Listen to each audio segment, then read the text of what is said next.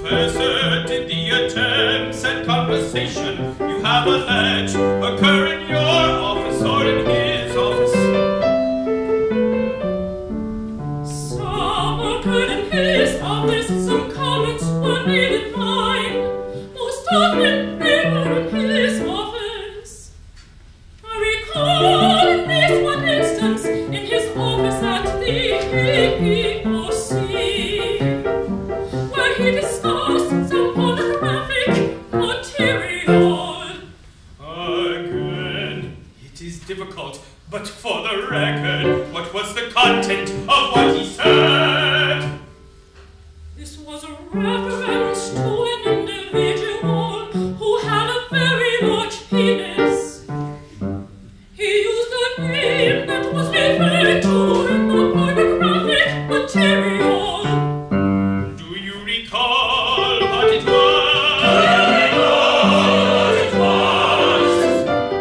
Yes, I do. A name that was referred to was Long Dong Silver. Long Dong Silver. Long Dong Silver. Long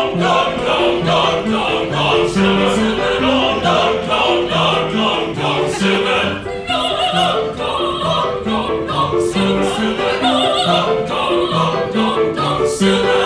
Can you tell the committee what was the most embarrassing of all the incidents that you have alleged?